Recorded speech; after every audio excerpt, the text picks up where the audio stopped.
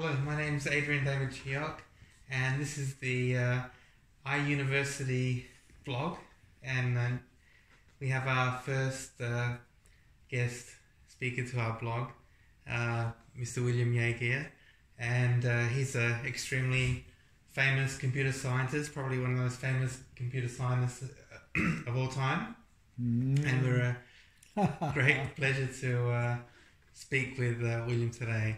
So thank you very much, William, for doing this interview.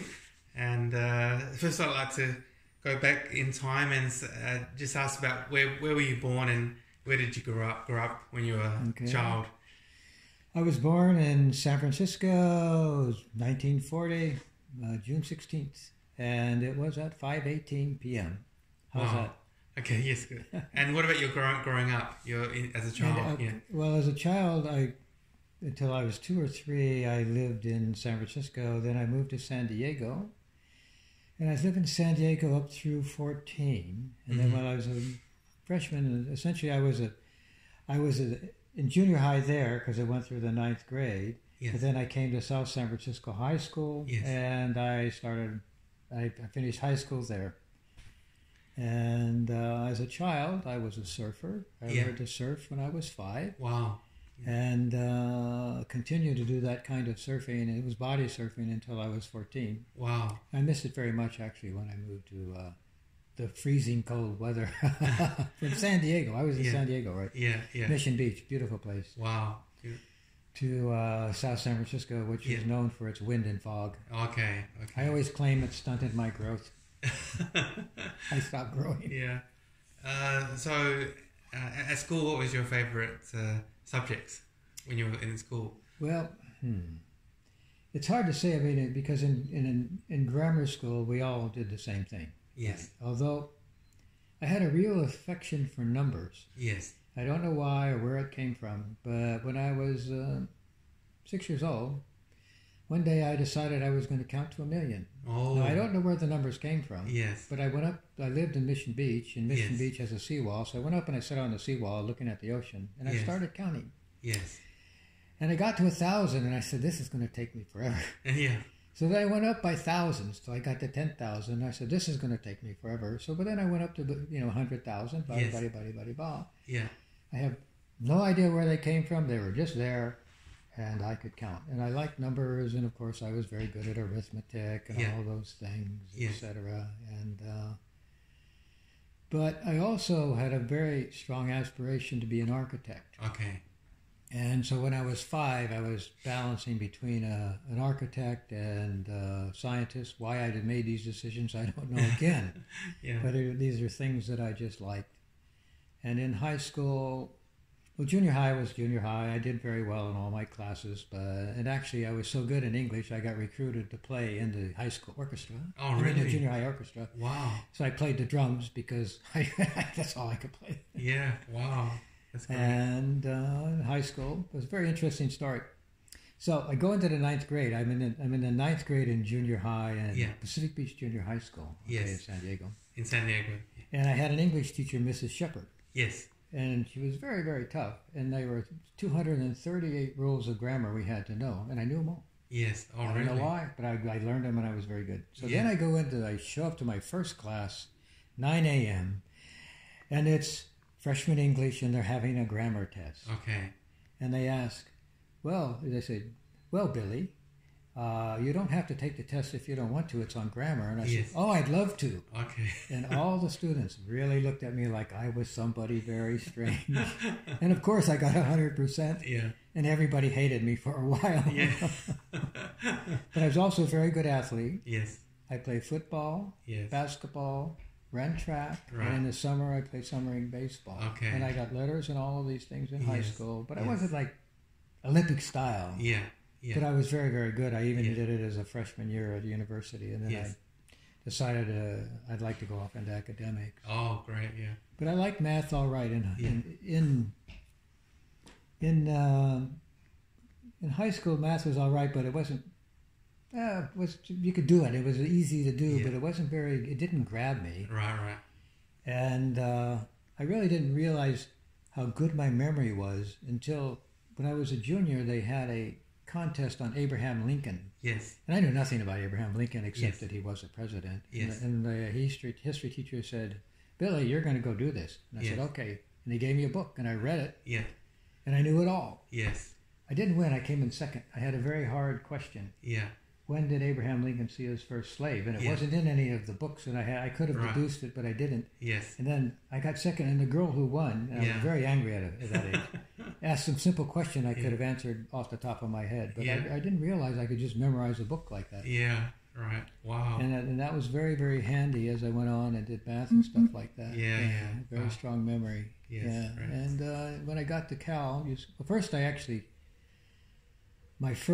I didn't go to UC. When I was at South San Francisco High. I never really thought much about university. I just thought, well, I'll go somewhere. Yes. And the librarian, Mrs. Clifford, one day grabbed me. She says, Billy, we're going over to UC Berkeley, and that's where you're going. Oh, wow. And I took, I had top grades. I was number 2 in the class or whatever. And I wasn't the world's greatest student, by the way, but I just did well. Yeah, fantastic. I had all these sports, Yeah. Great. And I got admitted. But then my father, I also took some exams to go to a federal military academy. Yes. And I scored quite well, so I went to the United States Merchant Academy for 1 year. Okay. And I was number 1 there. Wow. Which also made people hated me. But I said, it's not my fault. Come on, I'm not going to, Exactly. So I did become a tutor, and so finally, the second year spent at sea, and that's where I got this book that Adrian has, and he will show you later. And it was a calculus book, and I was on a boat going. It was a ship actually, the Golden Bear, American President Line ship, big beautiful freighter, something like 565 feet long, gorgeous ship. And we were going through the Philippines, and I was talking to the third mate. And I was there, the cadet, the junior mate, and he says, I'm going through these Philippines, and I know every single rock. Yes. And I had found the calculus book and told him about it. He says, if you don't do something, you're just going to be a guy out here who knows calculus and knows every rock. Yes. Yeah. And I started thinking about this. And so when we got back to San Francisco, we actually went to a place called Selby.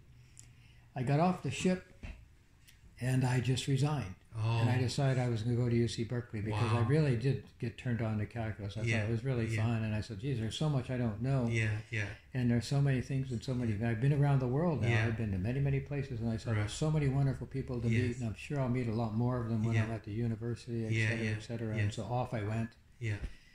And did my thing. Okay. Thank you. Sorry, one thing. Just pause. So, Bill, this is the book that you were reading on the ship. Which I can see is from the library on the ship. Yes. And it was published in 1896. 1896, yeah. So this is the book. And the person who had it went to UC Berkeley. Oh, really? If you look in there, you will see his name. Oh, okay. Edwards, yeah. Yeah. And it's called Differential Calculus for Beginners. So can you tell us what attracted you in this book? Well, I just say it was interesting, but as I started to read it and I learned about derivatives, I could see that it had a lot to do with how things changed, and you could calculate all kinds of fun things, spinning things and things getting in maximum sizes, bacterial growth. And it just looked magic to me. And so I thought, they had limits in there. I never heard of a limit before in my life, but I liked the idea, you can get as close as you want. It's called a limit, etc. I was very naive about it. But the ideas really grabbed me. Mm. And I thought, well, this is going to be fun, and I'll go take calculus and whatever else it goes. I didn't realize I'd go on and do doctorate studies because I had no idea what that even meant at the time. But so you took this book from the ship? Well, I asked them if I could have it, and they said, sure, no one else was ever going to read it. They had no idea how that even got there. So was it easy to leave the ship? Was it because you was part of the Navy, right? No, this was a merchant ship. Okay. This was so you could leave any time. C5 freighter. Yes. And we went. The first trip I took, I went from essentially to Pago Pago, Samoa. Yeah. And I went to Australia, and I went to many cities. Melbourne, Sydney, Point Kembla, Wollongong, Brisbane, etc. Went to Tasmania, Hobart. We loaded iron ore there to bring back here, etc. We took our primary cargo going there was lumber. Okay. Because there aren't a lot of trees in Australia. Yes. And so yes. I got on the ship in San Francisco. We went to Oregon. We went to Vancouver. Loaded up the whole entire decks with lumber, and then headed off to Australia. All right. So after you read this book and you felt you really love calculus, then what did you do? You quit and you went to Berkeley? I went to UC Berkeley, and what's interesting, of course, is at the United States Merchant Marine Academy, we took double loads, so it was like semesters. Yes. That's quarters, but the average load would be 15 units. We took 30. Right, I see. 15 you had to learn all about ships, and 15 regular academically. And when I went to Berkeley, they all transferred. I mean, it was a very reputable school. Oh, okay, good, yeah. And so I went there with an extra 30 units, which is nice because I could take more or less classes. Yes. I like sports. I hate to say it. So I might have taken 12 instead of 15, et cetera, et cetera. Yes. And so I could also just do some athletics, even if it was intramural or whatever. But as I got into it, really, they were there. Yeah. I didn't really. It gave me the advantage that I could skip an English class, I could skip an economics class, I could skip a chemistry class and take a more advanced one. Yes. And so I used them in that way, and I could take more interesting courses. And why didn't you? You said your teacher said go to Berkeley in the first place. Why didn't you go that time? Why did you join the? Mostly my father's influence, because he was in the Navy and he liked all that stuff. But I mean, what they do to you in these academies, they have plebe beats, and you have to go down and they scream at you, and you have to memorize everything. But there was a reason behind this. They didn't want you to break up on a ship. Right, okay. And so it was a form of torture. Right. And I just sort of internally looked at these people, and inside I was laughing like crazy. These guys are really nuts, but I can do this. Right. But one guy who was from South America, I think it was from Argentina, Rosser. Yes. He went crazy. He had to leave. I mean, literally, he broke up. He couldn't deal with it. So it was training people to be working on ships, is it? To work on a ship and know that you could take these long days at sea. Yes, okay, yeah. Because they can be monotonous unless you entertained yourself in some way. Okay, and there are ways to be entertaining yourself. Yeah. And although I remember when I was on the ship and I'd always go out and lay in the sun, they said, "What, you think you're going to Hawaii?" I said, "Well, I grew up in San Diego. I like to get tan, but." We did that. We did celestial navigation. I stood all the watches. I knew the ships like the back of my hand. Yes. Because you had to learn all of that stuff. Rules of the road, the safety. Yes. And we were actually out in the South Seas, and it's beautiful out there. Right. And I learned about the horse latitudes of where there's no wind. Okay. And the ocean out there it's right around the equator. It's just like a mirror. Right. There's not a ripple. Okay. Wow. And they're called the horse latitudes because they actually threw horses off ships. Wow. As you know. Because they could, they had to row these things. Yeah. And then I was up there one morning starting the 4 to 8 watch, which is a navigational watch, and something came up that looked smaller than the sun, but about the size of the moon, and it was Venus. Yes. And I'd never seen anything like that. Yes. Wow. And then we were also going along, and there's something that looks like a cyclone, but it's called a water spout. Yes. And I was standing the 8 to 11 watch. No, the 11 to midnight watch. Okay. The 8 to 11. Yeah, 8 to 12 watch. 8 to 12 watch. Yeah. And I told the guy who was with me, was the third mate, I said, "Look, there's a water spout out there." He says, "Oh, don't worry about it." Yes. He went right into it. All right, yeah. And, I mean, we had plenty of warning. And I was out on what's called the flying bridge, which is besides the navigational bridge, and it came by, and I actually had to hold on to a compass. Yes. This big thing called, to hold myself, to get myself from being sucked out there. Oh, my goodness, yeah. And it hit the ship. Went right across the folks on the front of the ship. It's like we told the guy, "Hey, hide." Here's a place you can. There's someone who stands watch right on the front. Yes. And you can hatch yourself in. He did that, and nothing happened, but it was an interesting experience. That's all. Just for the audience, what was the name of the merchant ship school? Well, the first one was called it was a Matson Line USS Sonoma. Yeah. So I went down to Australia. It no longer exists. I've tried to find it on the web. You can find out a little bit about it. And then the next one was the USS Golden Bear, which was like the big queen or ship for the American President Lines. It was really huge and beautiful. They had formal captain dinners and all kinds of good things. And what was the name of the school that you What was the name of the school? It's the United States Merchant Marine Academy. Oh, wow. Kings Point. Is it a government, like... Yes, you have Annapolis, West Point Air Force Academy, okay, the United States Merchant Marine Academy. It's at Kings Point, Long Island. It's still there. That's great. Long Island, yeah. Okay, one second. Go. Let me check that. She said 1 times. Yeah? That's it. Put the chair back. Oh, yeah, you're kind of amazing, huh? She's great. She's great. She can be a Hollywood. No, she could get a job as one of these statue people who earn money by standing out in the squares. Yeah, she's great. Okay, so thank you both. And can we talk about now what your studies in Berkeley? What did you do? Yeah. Well, like everybody else, I took a full class load because you're in. Your degree is in liberal arts, with a mathematics major. Yes. And so, in your first 2 years, you take one math class each semester. Yes. Calculus, advanced calculus, differential equations, abstract algebra, linear algebra, complex variable, etc., foundations, all kinds of good things. And you're really blessed. Oh, analysis. So you take real analysis, Lebesgue integration, Math 105, Math 105B, 105B, A, B. You carry 6 units of math per semester going through your upper division. Yes. And it's very, I really liked the stuff. I enjoyed it. And it's interesting. I was a good mathematician. Yes. But there's something called mathematical maturity. Mm-hmm. And suddenly you see it. Mm-hmm. And it happens. And what happened to me was between my junior and senior year, I really liked the abstract algebra book by Birkhoff and MacLean. Yes. So I decided, I was just going to study it over the summer. Mm.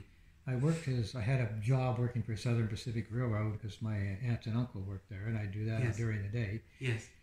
And it happened. I was just reading this book, and all of a sudden, something happened to my brain. Oh, really? And I began to see mathematics in a way I never had seen it before. Yes. And I could begin to think about it in a much bigger way. And it's called mathematical maturity. So it happens to you sometimes.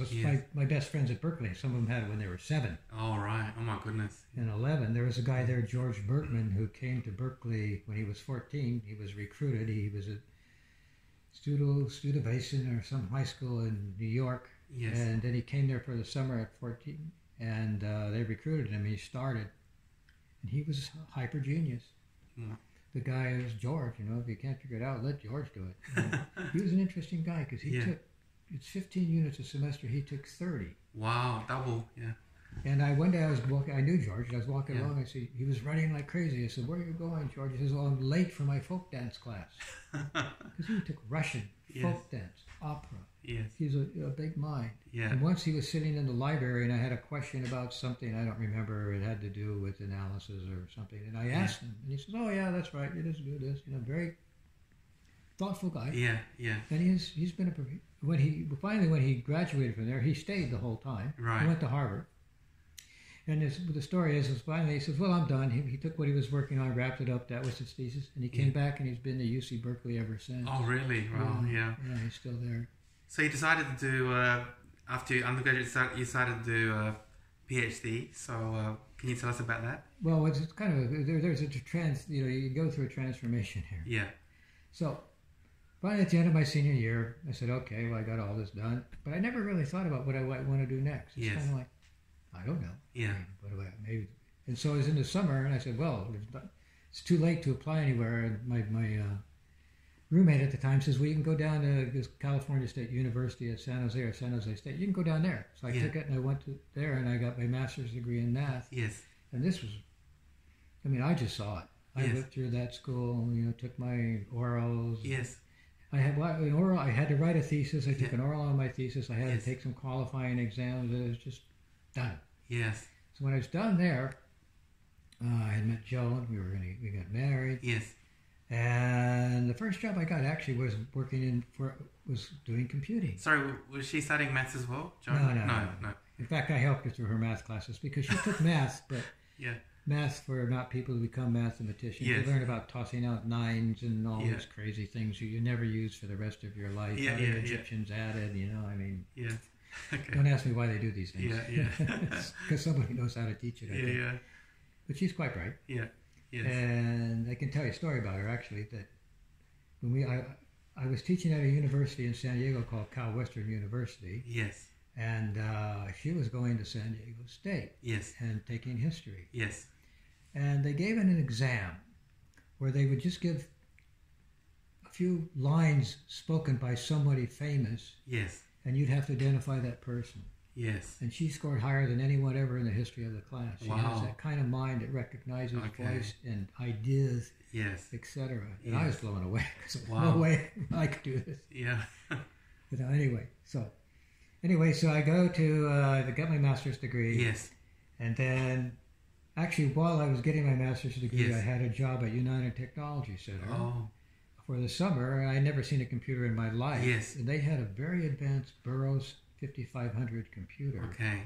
And the language was very advanced. It was Yes. called Extended Algol 60. Right. And I got a job. You're going to write some software. I said, what's the problem? You're going to solve how solid fuel initializes in a booster rocket. Okay. We've talked to you about this, Yes. right? And Yes. it takes some calculus and all Right. that stuff, blah.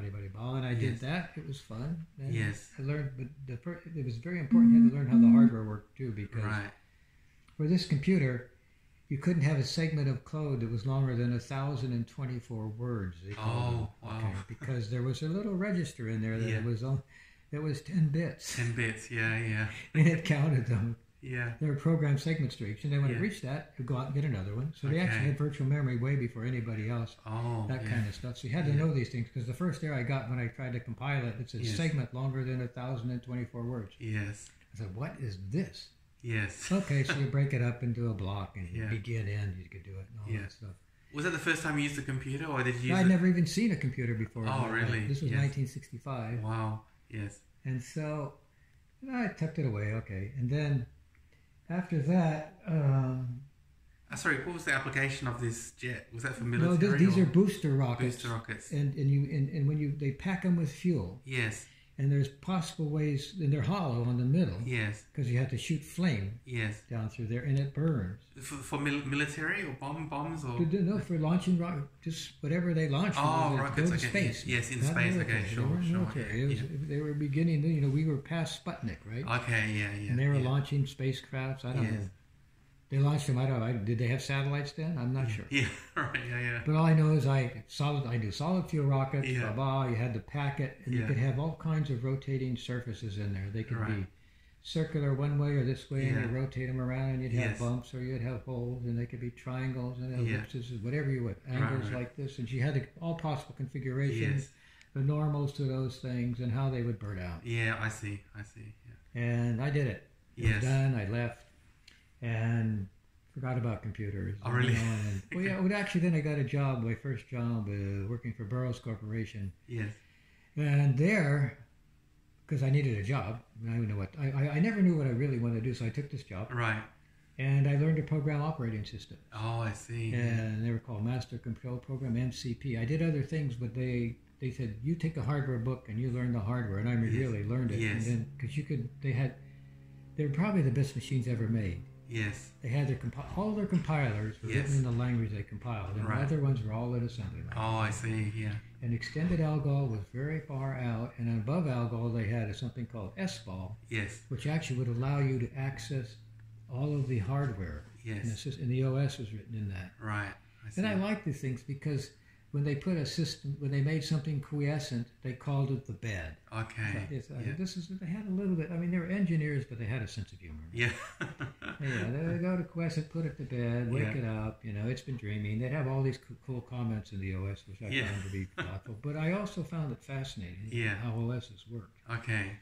And then I took that away. Okay, that's cool. Then my Yes. next job, I worked in the Applied Physics Lab at the University of Washington as a mathematician working with a PhD in chemistry and Yes. a PhD in physics. Yes. It was essentially it was acoustics. Yes.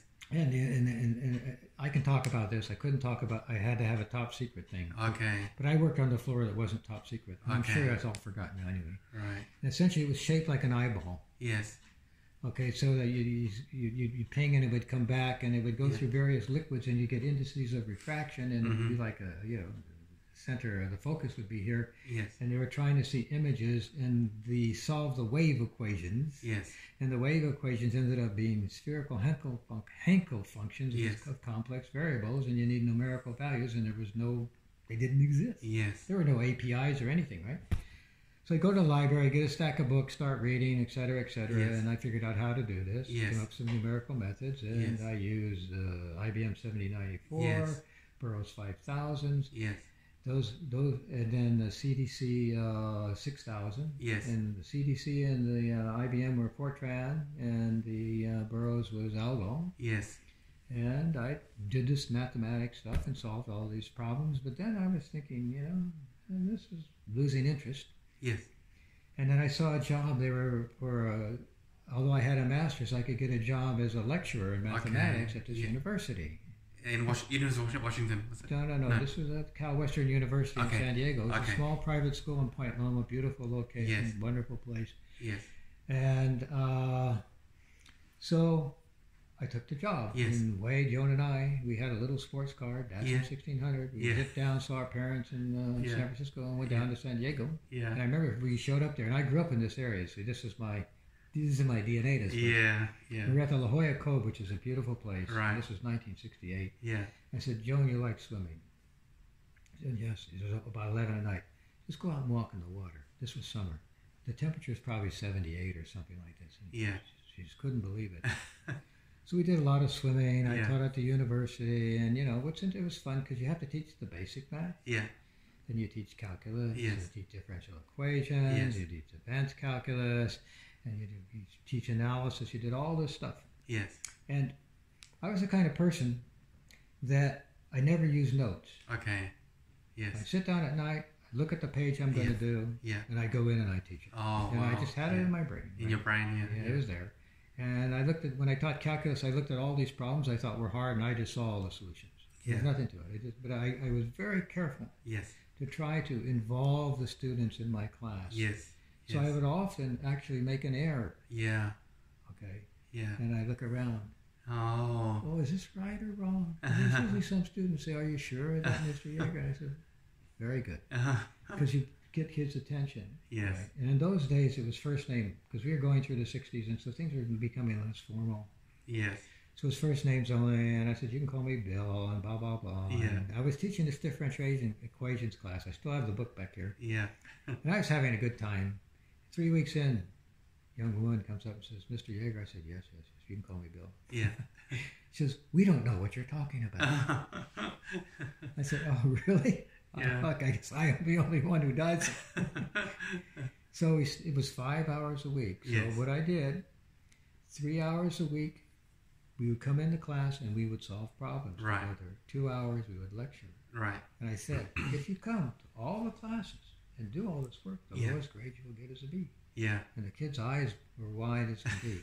And I had I had 19 grade students, 20 yeah. grade students. Yeah. Yeah. Because I moved away the fear. Yes.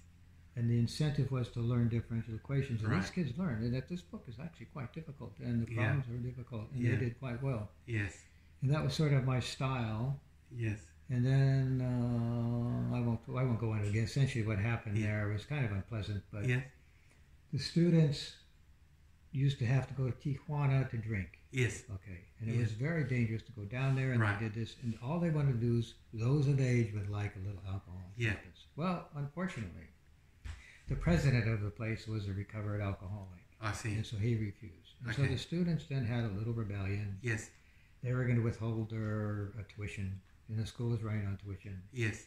It was a very expensive place. Right.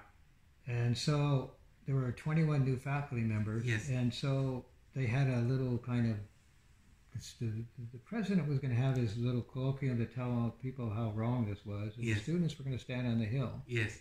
So 19 of the 21 new professors said, "Well, we're in the middle. Yeah. We don't have it. We don't want to take a side on this Yes. because it's the students and the president arguing." Right.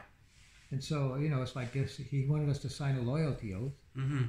Loyalty to the president, or Yeah, to the okay. president. Okay. And if you don't, you would lose your job. Okay. So none of us, 19 out of 21, did not sign. Oh gosh. Yeah. We lost our jobs. Yeah. Yeah. And the dean of instruction who hired us resigned. Oh, really? Because of some really great faculty members. Yes. You know, and some of us remained because I came back to the Bay Area, and some of them went elsewhere, and they're all quite successful people. Yes. So that was that job, and then I decided, well, we were in the summer, so I decided we'd go back and live at Berkeley. Yeah. The summer of '68 is notorious. Wow. Yes. Yes. Because I was there '67 through '68, you know. Yeah. And the summer of '68 is notorious at Berkeley, and so we went through all of that. And wow. My wife was pregnant, and we got a little dog, and we watched cops drive around, and it was kind of crazy. And then I saw a job for someone to teach calculus physics at a community college in Gilroy. Okay. So I did it. I said, I'm going. It wasn't far. It's just down south of San Jose. Yeah. And at that time, there was nothing between San Jose and Gilroy, except a couple of little towns, Morgan Hill and some other one, whatever. I forget his name.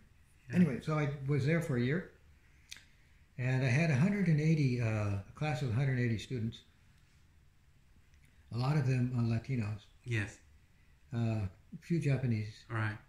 A few people of color. Yes. We called them black in those days. Yes. And then the rest were just standard kids. And so there was a problem with the Latino girls because they couldn't come to my office hours. Okay. Without a chaperone. Oh, because right. Latino families are very strict about how they raise their daughters. Yes, yes. Okay. So I said, Julio Gonzalez, Julio, can you bring your uncle? Yeah. To bring your sister to my office hours. Yeah. And so I started just bringing these young girls in, brought them to my office hours, right. and had their chaperones, and we started helping them. Yeah. And then I talked to the Dean of Instruction, Sylvester Heinberg. Yes.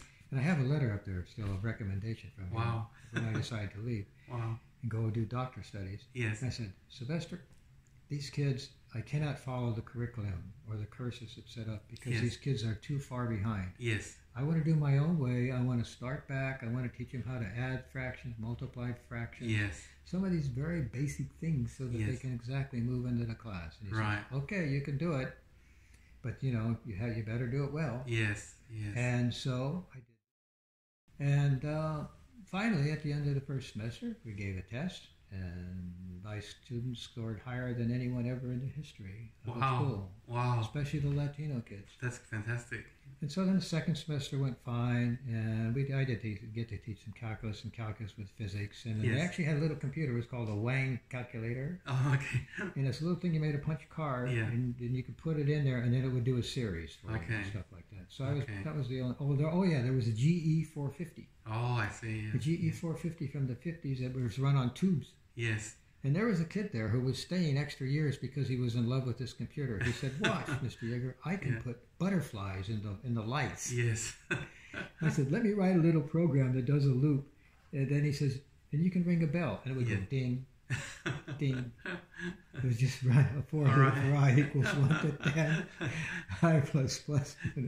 Ring bell. Yeah. It was that slow, right? Yeah. But so then I said, well, this computer is sort of worthless in some ways, but it's interesting. Yeah. But this guy didn't want to leave because it was his buddy, kind of his friend. I don't know where he went. So what did I do after that? Geez, okay. So I Cal Western, and then I went to Gilroy and did that thing. Oh yeah. So then I was there for 1 year, and I decided, well, this is interesting, but I want to learn more math. More math, yes. So I went to the University of Washington and worked on a PhD. Yes. And finished all my coursework and was into writing theses. Yes. And I had a job as a research assistant in the computer science department. Okay. But you were doing a PhD in mathematics department. But I was majoring in mathematics. Yes. But because I knew computers and I knew they had a Burroughs there. Yes. Etc. Just because the university, same as the Applied Physics Lab. Yes. A few years later. Yes. Upgraded their systems, but they had them. They had added a Xerox Sigma 7, which was an assembly language machine. Little did I know I would be working on that sucker for 5 years at Ness Ames later. Yes. So anyway, I did that, and I taught topology to computer science graduate students, and they taught me robotics, and I did a lot of stuff, and I wrote additions to the operating system, etc. Yes. And so I was there, and I was thinking, I'm here, I'm a very good mathematician, I'm working on a thesis. My doctor, my thesis advisor was Robert Moore. Yes. I said, but there are people here who've been doing mathematics since they were 7. Yes. Now these people are going to go off and some of them are going to change the world. I can be a great mathematician, good mathematician. Yeah. I can go off and teach at university, write some papers, etc. Yeah. But I think that I've watched this hardware evolve. I think computing is probably a better direction for me. Yes. Okay, so I never really finished my degree. I finished all the courses. Yes. Yes. You had a gut feeling computing is going to be important. I watched the hardware advance. Yes. Yes. And I saw how things were changing. Yes. And I thought, I'm going to go out and do computing and see where it takes me. Yes. Yes. It was a fortuitous decision. Yes. And then I got. What year was this? Sorry, William. What year was this when you decided? This was 1971. Okay. Yeah. Okay. And I got a job at NASA Ames Research. Okay. And I was writing parts of operating systems. It was on Xerox Sigma 7s, 5s, 7s, and 8s or something. Yes. For mission control for Right. the Pioneer projects that Right. sent the first rockets to Jupiter. Yes. And this was fun. I did it. I had some very interesting experiences there, and Yes. I was quite good at it. And, Yes. The only one that had some humorous experiences. Yeah. Yeah. Because I wrote, part of my operating system, I wrote 2 parts. It was telemetry. Yes. So the spacecraft, I need water in a minute. Okay, so you're working at the NASA. At NASA Ames Research, yeah. The same research. And mission control, OS on the Xerox Sigmas. We actually had several, but we had Sigma 5, Sigma 7, Sigma 8. And the Sigma 8 was the big guy, but they're all the same, just different speeds, I guess. Yes. And these were actually the first systems that introduced paging. They had paging. Most systems didn't. And this was actually invented by a guy who worked with Doug Engelbart over at SRI. Oh, really? Yeah. Wow. I forget his name, but they did page. They did. We had a friend there later. We saw all that stuff, the mouse, etc. Yes. Yes. At the same time. At the same time, right? Yeah. Wow. Because we lived in this area. We lived in Palo Alto, then in this house, and SRI is about a 5-minute walk. Oh, really? Okay. Yeah. So, anyway, so you write all. In these days, it was punch cards. Okay. And you would have 2 or 3 trays this long of punch cards. Wow. So they'd be 400, 500, 600. Yeah. Punch cards. They're all sequenced, so if you drop one, they come back together, right? Yes. Okay. Yeah. So I did telemetry, and the telemetry for a spacecraft, when the spacecraft is being launched, it just comes back in what's called raw mode. Okay. It isn't put into blocks. Right. As it would be later when they would actually go through the Jet Propulsion Lab. Right. They would take and block it up, and they would move, and then but there are keys that say when the blocks begin. Yeah. And the way they do it is they point a little, like a rifle at it. Okay. That actually is receiving the signal, and then the rifle comes in and comes up on it arrives, etc. Okay, so we were going up, and the thing is going up. Okay. Yeah. And I had a bug. Okay. In my program. Okay. Right. And actually, when you tested the program, they had a simulator. Yeah. And the simulator was the same spacecraft; it would spin around, but of course, it can't. It's not in a rocket ship going. Right. Yeah.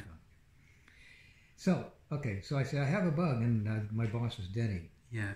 And I looked at the code, and he was hanging over my shoulder, and I said, Denny, I don't need you there. Okay. He backed off. And I took a look at the code, I saw it. It was a piece of code, actually, it was just like 3 steps, but it was never executed. Okay. And I had a typo. Oh, really? Okay. And in assembly language, if you have a slight typo, it'll be executed. It's there, and it would have been kind of silly. Yeah. But it actually was executed during the thing, and I saw it immediately. So I took it. I said, "Oh, I fixed this," and I took it out and I rewrote and I made it, simplified the code, and reduced it from so many cards just by making tables and going through it, et cetera, et cetera. And off it went. Took it, pushed the cards in, done, and by the thing, and I had this done in about 5 minutes, and it was fine. And Denny was very angry at me. And about just after it got up there, suddenly the whole system stopped working. There was a bug in his code. Oh, okay. And I looked at Denny and I smiled and said, let's look at the code together, because he wanted me to help him. And he fixed the bug, and then he apologized to me. And he said, look, these things happen, man. Yeah. And what did your program do for the spacecraft? Well, the first one, essentially, the data comes back in the spacecraft at different bit rates. Yes. It comes back. it comes out raw. It had these little frame bits, but it goes through JPL after everything is up there. And they block it, comes back. Yes. And then you take these, and it has condition of the spacecraft. There were, like, I don't know, let's say 20 experiments. It's for different experiments, so you route it off to the different experiments in the software. Some of it's imaging, and I actually worked on the part that actually took the imaging data and saved that. And and this is very amazing because in those days, everything was analog. It didn't. So the images were not called. They were recorded as analog on discs. Okay.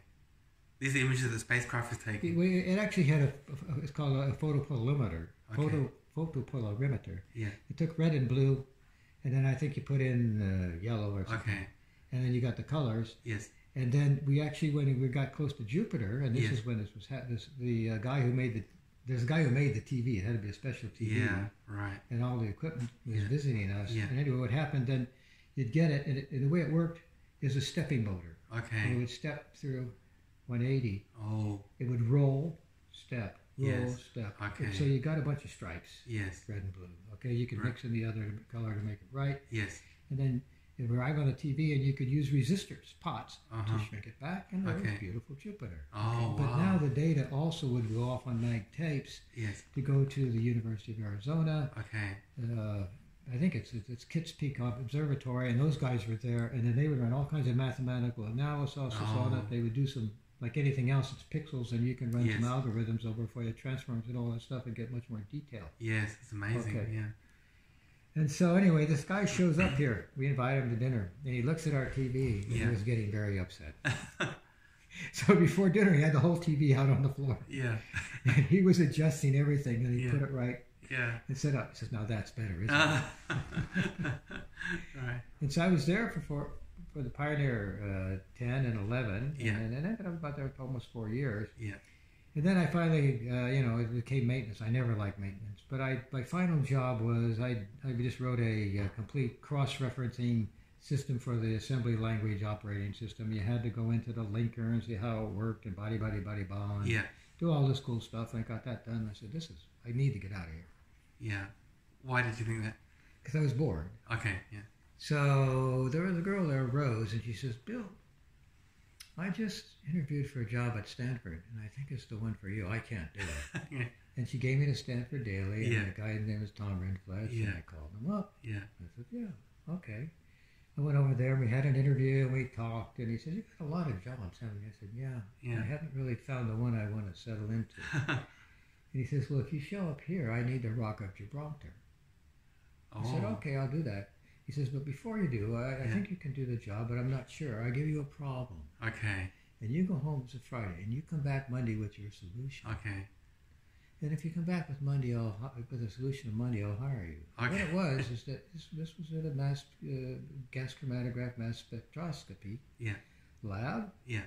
And it was related to the Department of Inherited Rare Diseases, and the kids would have some disease. You take their blood, their urine, they do all these chemical extracts. You run them through a gas chromatograph, would go up, go through the mass spectrometer, and body, and this thing you could run. We ran low resolution from mass 440 to 440, 440 to 440. And you would get what's called spectrum of each thing, and you could actually break out the molecules, but it was very difficult to do. Right. Because there's a lot of noise, there's just pieces that's broken into fragments of molecules. And some of them are not valid. You just toss them and you keep them anyway. Yes. And so the problem was when everything's turned off, there's dark current in there, and there's a photoplate. Right. And there's stuff bouncing around. Yeah. How are you going to figure out what the dark current is so you can remove it? Right. I said, well, let me think about that. He says, I'll tell you. He says, it's a Gaussian. Okay. I said, oh, I see. And I thought about it for a while, and I said, well, I sort of imagined as the curtain was going. I'd never seen a histogram before. Yes. But I imagined it as the curtain would be going up, and, and these things would kind of reach a maximum, right? Yes. And then after the curtain got higher, you wouldn't get into those higher masses, right? And then and so you would get sort of a peak like this. Yes. And so I said, so you just start counting 40 for 40, you get a peak, and that would be it. Yeah. Because, you're not going to get everything in there. I don't know what's floating in there, but you certainly aren't going to have, carbon and all of these good things, whatever else you have. And so, okay, so I told him that was it. And he said, "Are you sure you didn't break into the lab over the weekend?" And so he hired me, right? And that's when I took Chem A 1B. Yeah. I never lost a point. Oh, wow. I'm very good at chemistry. Yeah, yeah. I was. Yeah. And so I could do the analytical chemistry, and there was a guy there, Jeff Drome. He was from the University of Wollongong, and he was doing a visiting scholar for his PhD, and he started a thesis. Yes. Not a thesis, he started a computer program that he had designed that would remove all the noise from the spectra as they came over, okay? Yes. So you could actually find the peaks, C12, C13, et cetera, going out to mass 440, and then you take these, and once you found them, you would print them out, and you'd give them to the chemist, and the chemist would identify them, and then you'd put them into a library. Right. And then you do library matching and all that stuff. I see. So he says, well, Tom says, about Jeff leaves in 6 weeks, you have to learn his sulfur. Yes. So I have a rule I have. Yeah. And there are a lot of people who really understand. I said, the rule is you start at line 1. All right. And you read the code and you understand it. I understood the math. And I tell some people that when they say, don't you want documentation? No, start at line 1. Okay, yeah. And the people I know who are into computing right now, they're really into it, agree with this. Right. So I started at line 1. It was a Fortran 4 program, blah, and I started going through and doing the analysis. In those days, you had to build your own load maps. Wow. You had to do all of the stuff because, here, and then we'll have these functions over here, and at this level, and you can break it into levels, and some stayed all the time, some could, you had to do all that stuff. Yes. So it was really, and you also had to know the hardware very well because I ran the whole lab. And if things broke, I'd have to call in DEC, and these were PDP 1135s running RSX11M. Yes. And whatever it was. And you had to go in and modify the OS because we wanted bigger disk files than they actually allowed, because we wanted to write bigger records. So it was very diverse. We even had our own, they actually made a network. It was a PDP 11 unibus that went to the other room, big thing like this, and we moved, that's how we moved the data. We didn't use tapes, right? Yeah. All kinds of cool things going on. And I had Nick Bezades was a hardware engineer, the guy that worked with me, and he taught me all about hardware, and it was a wonderful job. And so the program worked, got it done. Jeff left. He says, after 6 weeks, he says, well, you know it better than I do. I told the boss, and it was a great job for doing it. About 3 years, though. Yes. And got it all done because it was that much work to really get everything. Wow. And it was shipped out, and the EPA took it. A guy knocked on my door. His name is Bruce Hodge. He says, I'm from the EPA. We want to use your software for finding pollutants in water. Teach me how to use it. Yes. Because I shipped tapes all over the world. Wow. And you had to not, when you shipped the tape, you had to write the tape drivers, you had to do all the stuff. Different people went different format. You did everything. Yeah. Away you went. Okay. So, of course, Bruce later came back here. He quit because he liked this area, and he went to work for NASA Ames. Okay. Where you were before. Yeah, and then he ended up working at Adobe afterwards for many years. And we have some photographs of his in the other room, actually. He was a professional photographer. Wow.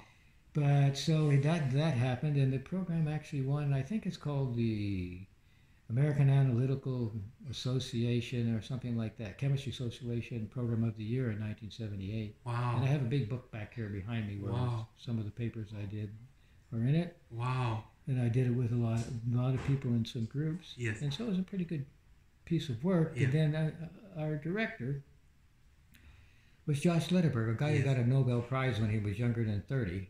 My goodness. He was the last interview, by the way. After I passed Tom's test, I had to go talk to Josh. Oh, I see. And he is one of the nicest people I've ever met in my life. I mean, clearly he was a super hyper genius. Yes, yes. There's no doubt about it. Yes. And he was one of these guys that he was in the Navy. And when he got out of the Navy, he went over to the Princeton, the advanced, whatever, the Princeton University. They have an advanced lab place where Einstein, all those guys went. Wow. Well, so he came there, and they said, his friends, some of the people said, look, just give Josh a lab and let him work. He didn't have a PhD or anything. Right. This guy, he knows what he's doing. Yeah. Well, this was in the late 40s, and then in the 50s, he got a Nobel Prize. Oh, my goodness, yeah. Of course, they just gave him a PhD, I guess. But he was so Nobel Prize in what? In genetics. In genetics, okay. He discovered something about asexual reproduction in bacteria, which I ultimately led to the recombinant DNA and all that kind of work. Wow, yeah. And also although he was in the Department of Genetics, there was another program going on called Dendro, which was part of the lab I was in, and it did involve actually being able to do computer modeling of molecules and all that stuff. It wasn't done yet. And he came up with the primary algorithms there, although he wasn't a chemist, right? Yes. I mean, he just had that kind of mind. When you walk in this office, it's just a pile of books. Yeah. And there's this kind of slightly chubby guy sitting in there, very friendly. We talked. Yeah. I told him about NASA and all this stuff. He says, well, maybe we should put up essentially just these microwave networks between buildings and all this stuff. He said, maybe we should do. He started talking about that kind of stuff. He says, okay, well, you're hired. So Josh Letterberg left in 1978 to become the president of some New York, some university in New York. Yes. Who's escaping right now. Her brain's getting tired. And what was it? Anyway, it'll come to me. Columbia? No, but it was something like that. Anyway, it was in New York, and so because he did that, our project was terminated. Okay. Now my brain is doing a search on this universe. And so I was offered a job to work on the Same Research Lab Group as part of the systems staff at Stanford University Medical Experimentation in Artificial Intelligence and Medicine. Brain is trying to find this other thing. Okay. So, anyway, so I took it and began just as a member of the system staff there, and we worked on some interesting things, like, for example, Zuckerberg thinks FaceTime is unique. It's not unique, because we had something called a bulletin board in one of those programs I took over, which was the same thing, but everybody had their own bulletin board, and this was running on big systems, 10x systems and all of that stuff. And so... That was the original Facebook. We didn't call it Facebook, but everybody had that. You could share and you could post things on your bulletin board and all that stuff.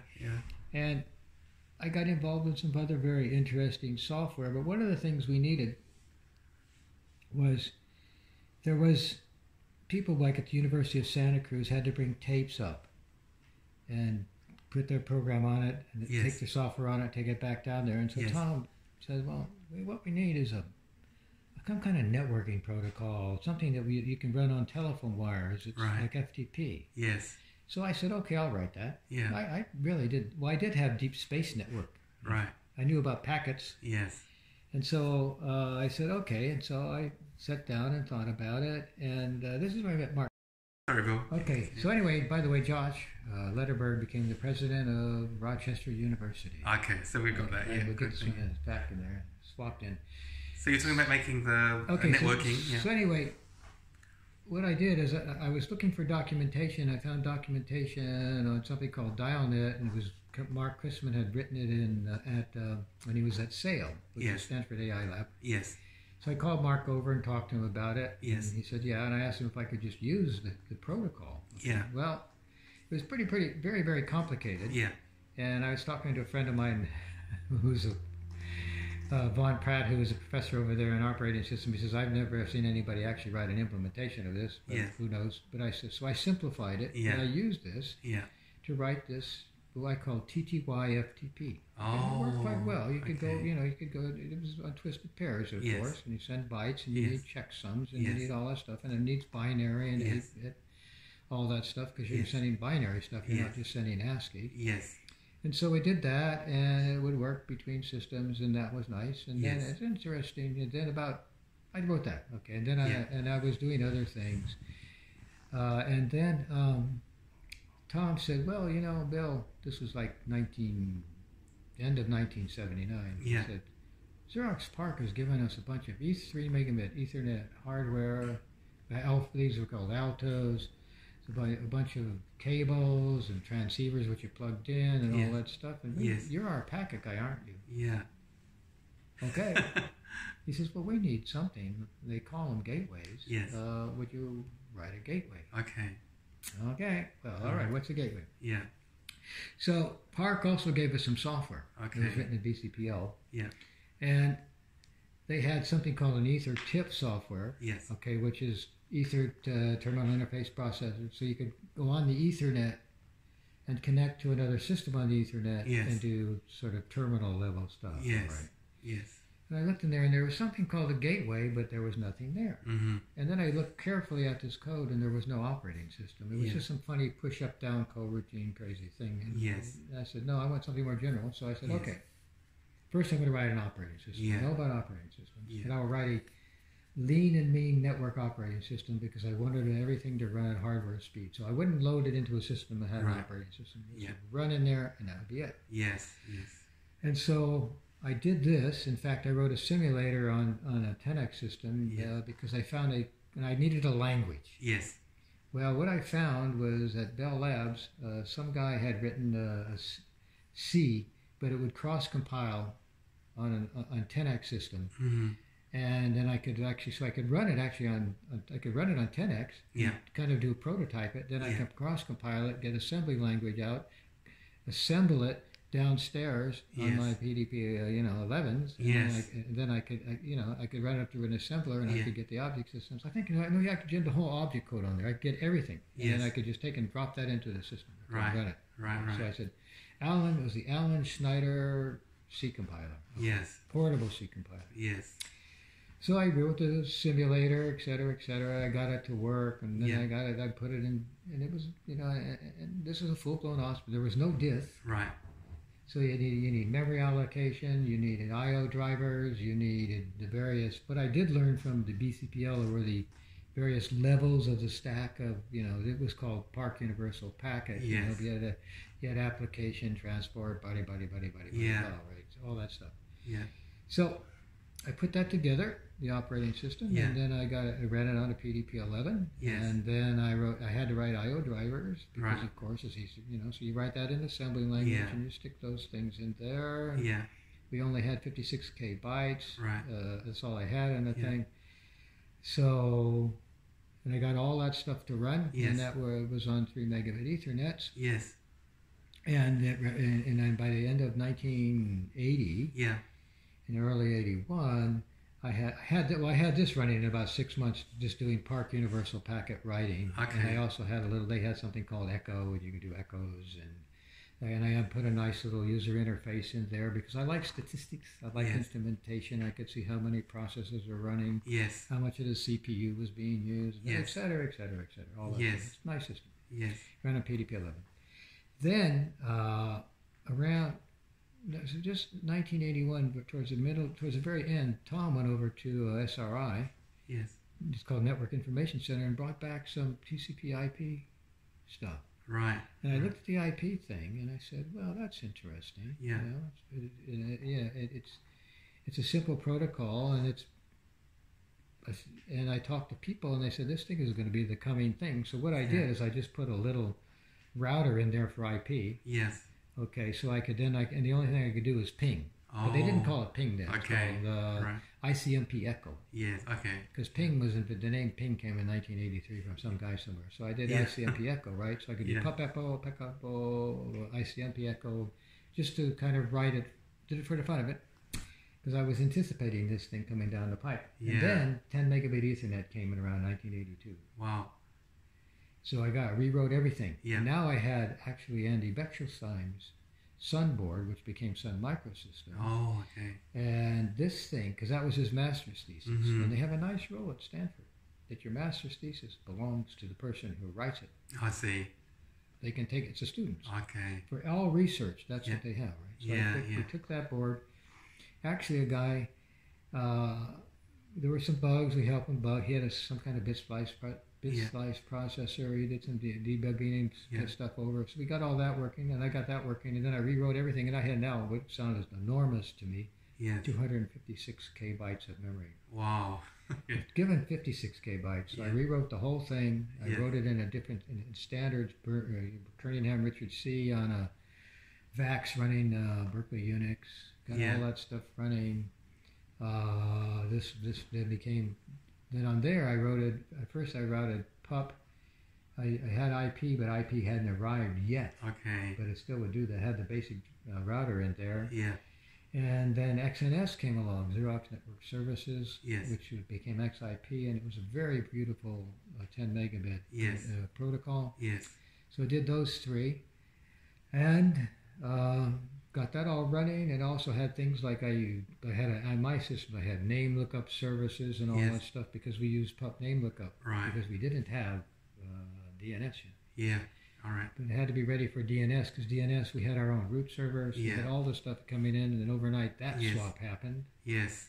Then I put in their ChaosNet because we got these Texas Instruments Lisp machines, which came via MIT, and they ran Common Lisp and got all that. So got that routing all working, and the routers were pretty sound. And I did actually a total rewrite in 1985 because I had kind of a blend of what it looked like on the PDP-11 and whatever, and made a really purified the stuff. Okay, so by 85 it was pretty solid, although I continued to support this until 89, actually into the early 90s because... Yeah.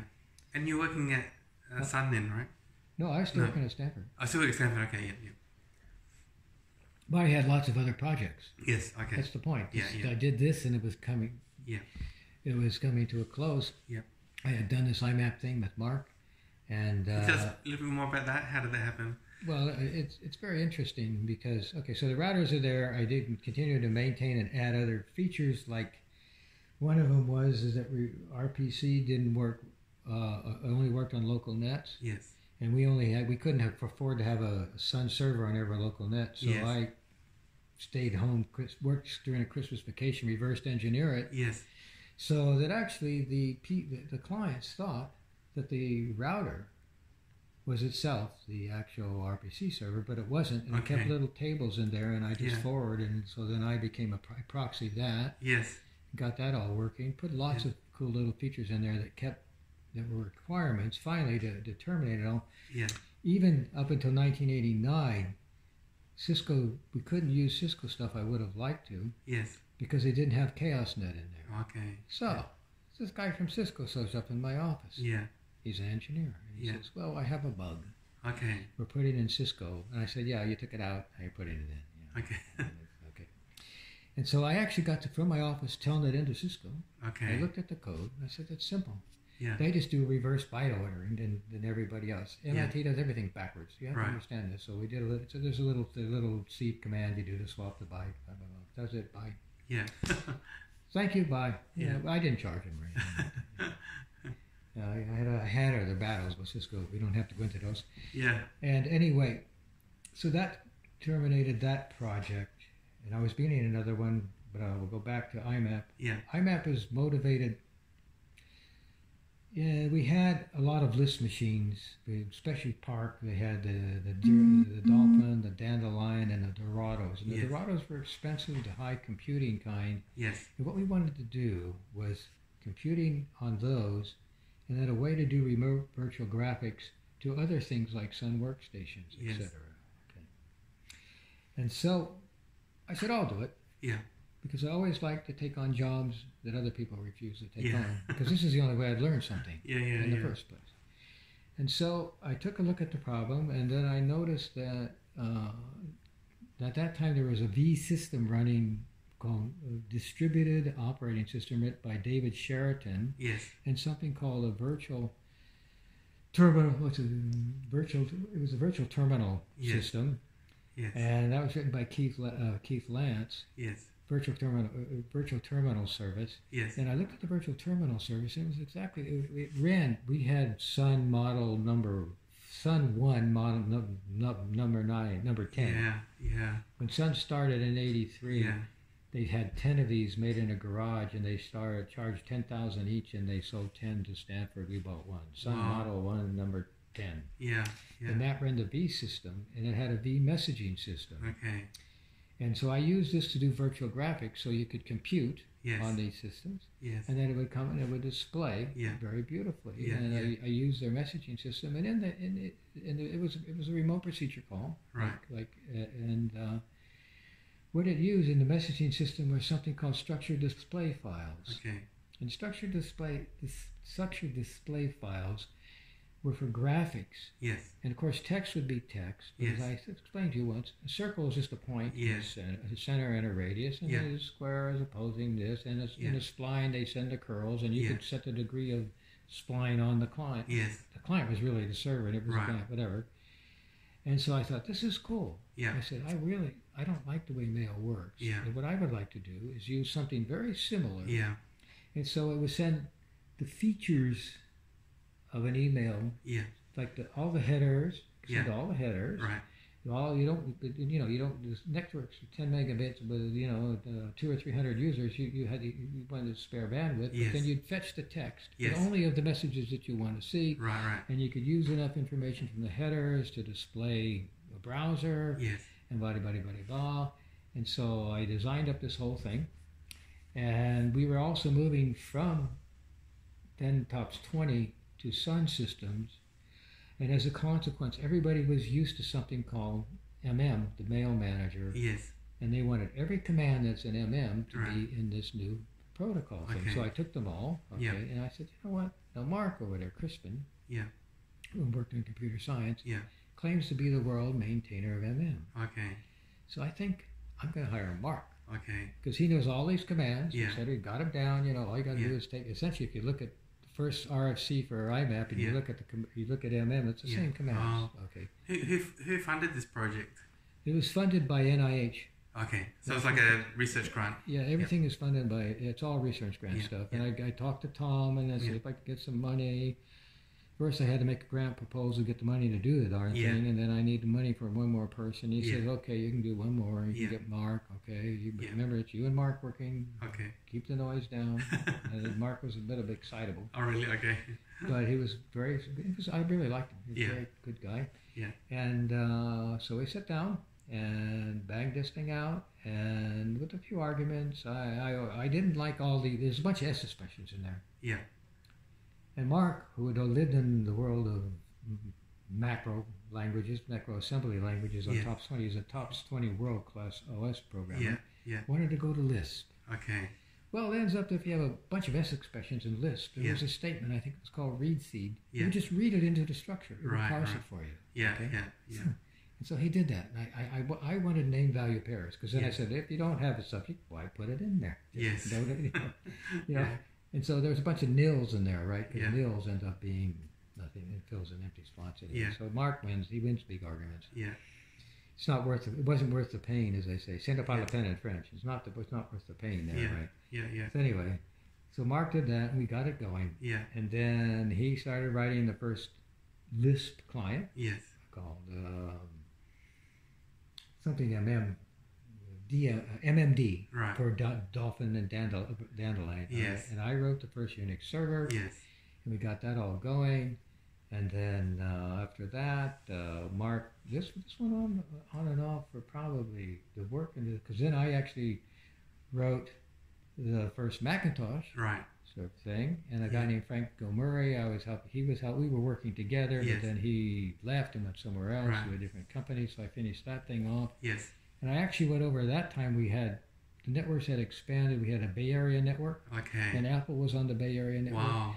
Yeah. So I took the thing over, took a Mac, went over to took it over there, and Yes. down, loaded the binary on a Mac, and I Yes. showed them how they could read their email. Yeah, And they were yeah. blown away. 'Cause it Wow. was Wow. across everywhere to Stanford, I could Yeah. read my email and Yeah. et cetera like that. So Yeah, we yeah. got it going in there. Yeah. And actually, they came up with something called Mac TCP. Right. Okay. Well, this was the guy who was working on it was John Vezades, Yes. Nick Vezade's nephew, and Yes. he actually had a summer. He worked for me in 1984 during Yeah. the summer when he was Yes. getting his computer science degree over at Berkeley, Yes.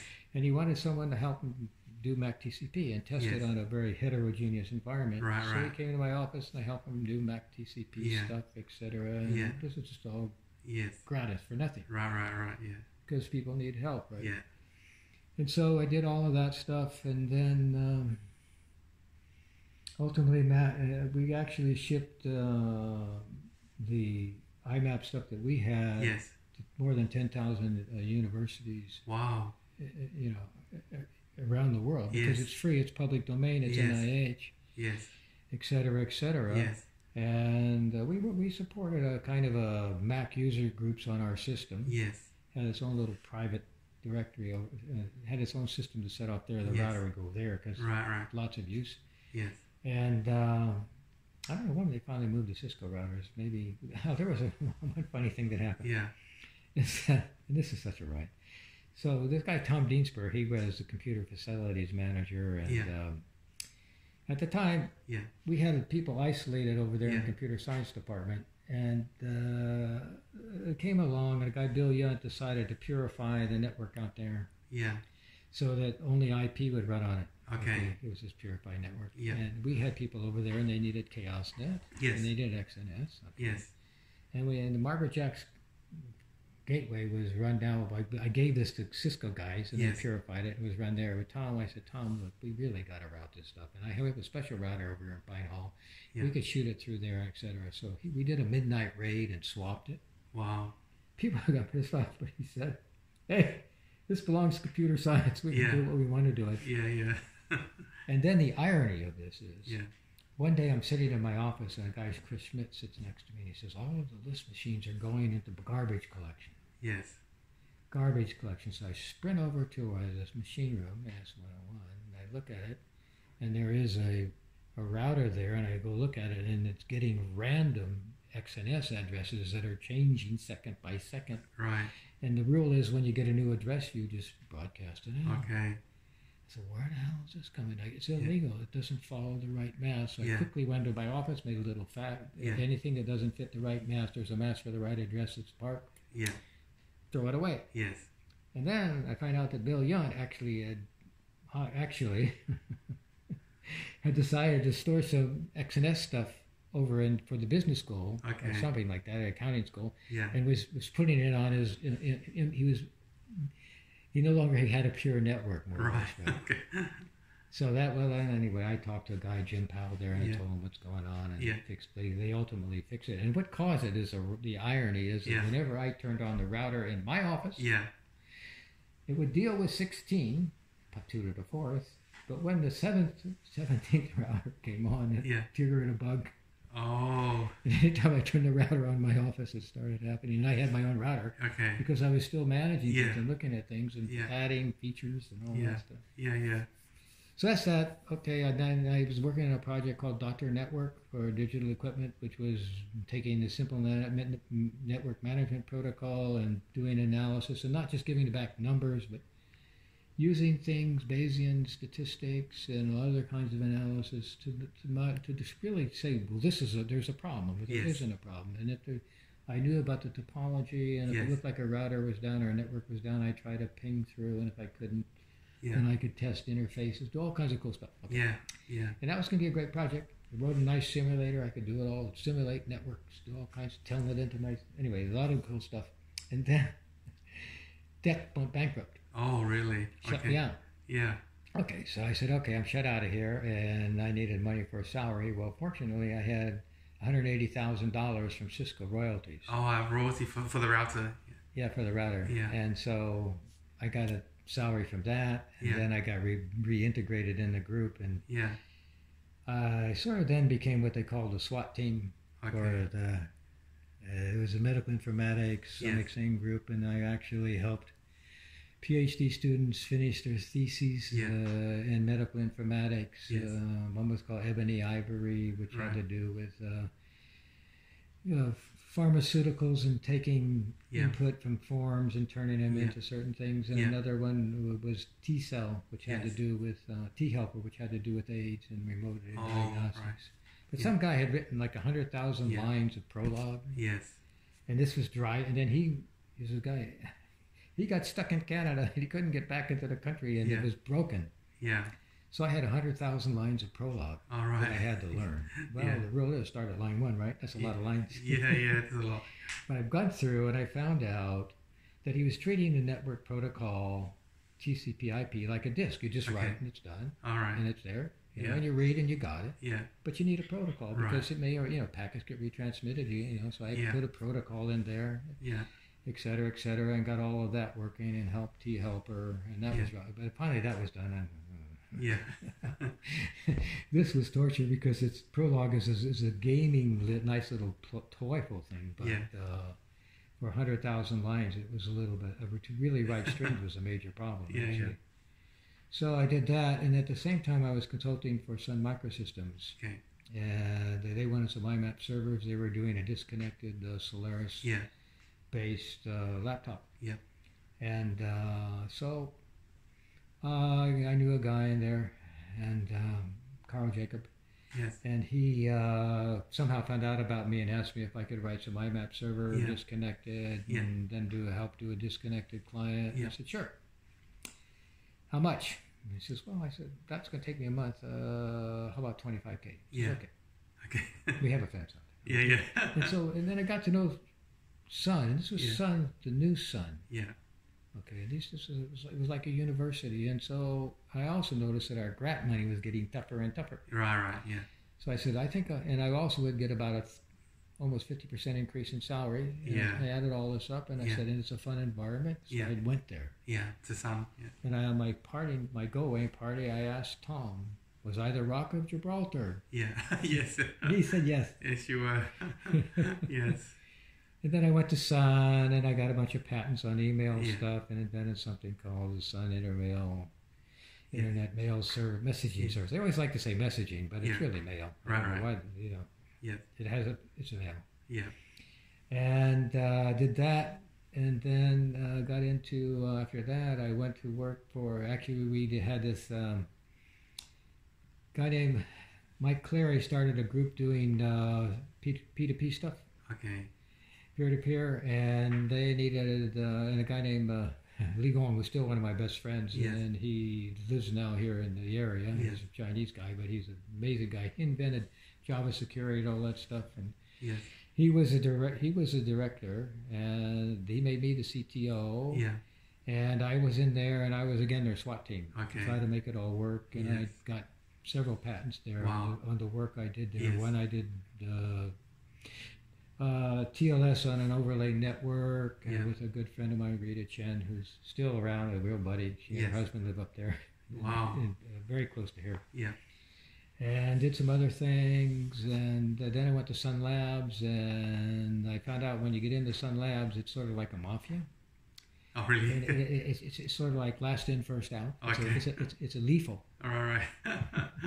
And Reed and I went there, and then Sun was really getting into deep trouble, to deep straits, and they got some new guy came in, and so they said, well, Bill, here's your choice. You can go back to the product groups, or you can leave. You have your time, decide. And then I talked to Mike Clary, my buddy, who's the VP, and he says, Sun is not going to be fun any longer. He was right. Oh, really? He was handwriting. He says, leave. Yeah. So I left. You left, yeah. And lo and behold, I also was the head of Sun's WAP forum team.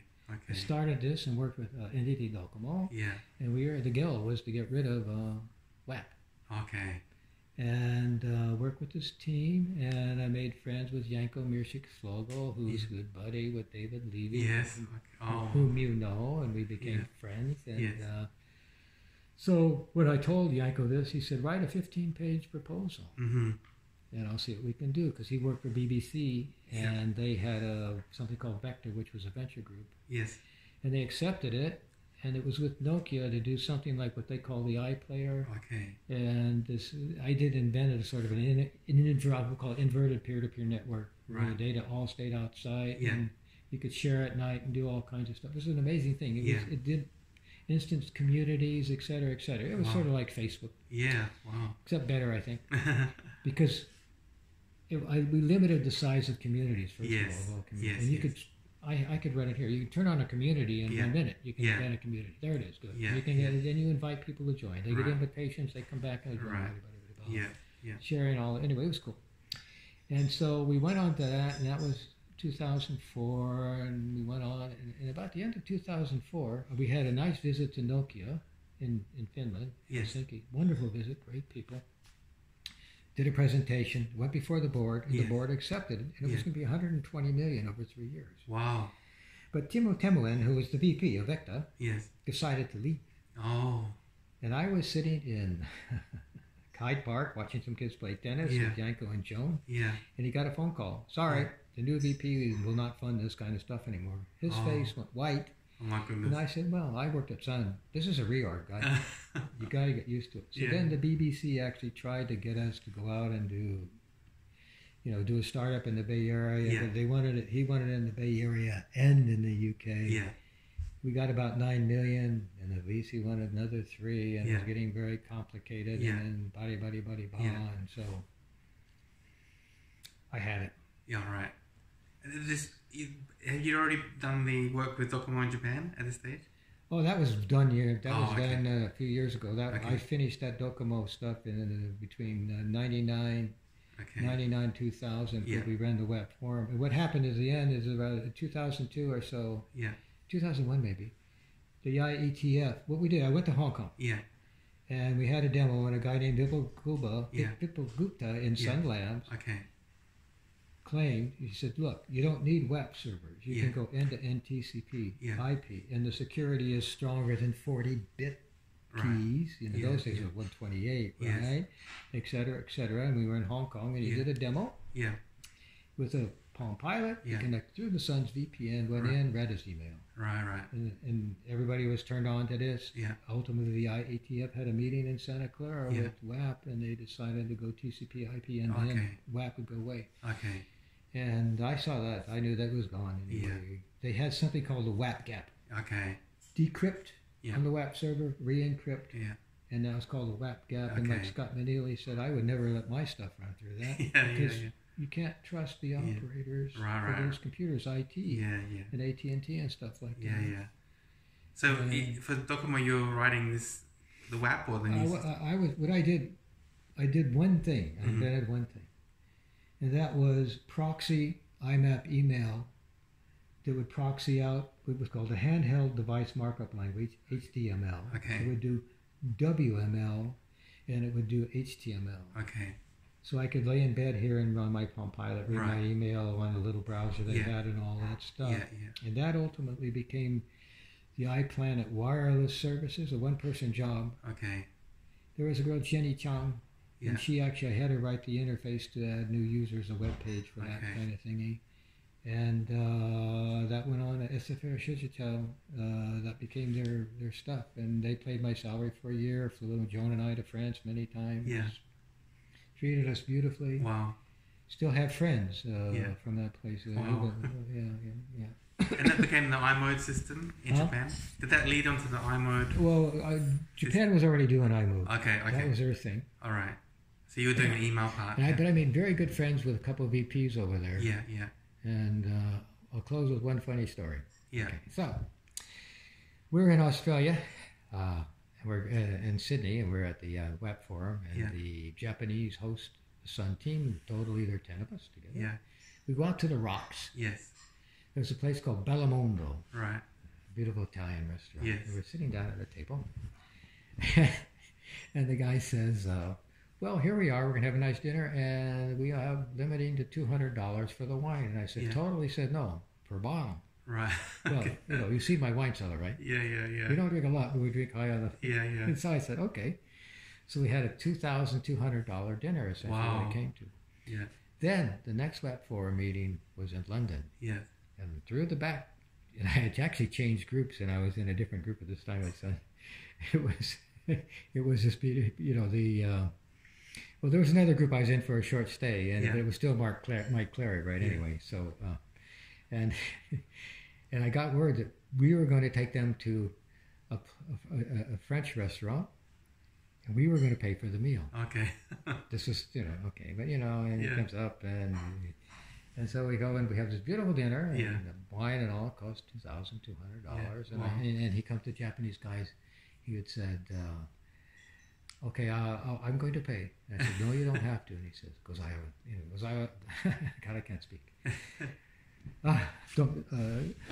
Arigatou gozaimasu. Yes. I said, do tachimashita. We got all this nice stuff, and we pay. Yeah. So then they go back, and Mike Clary says, what is this $12,000 traveling? I said, well, there's hotel. Yeah. They always let us travel first class or business class, because if you travel more than 6 and all that stuff, and then there's this $2,200 meal. I said, yes, and I explained it to him. Yes. He says, well, that's the last one.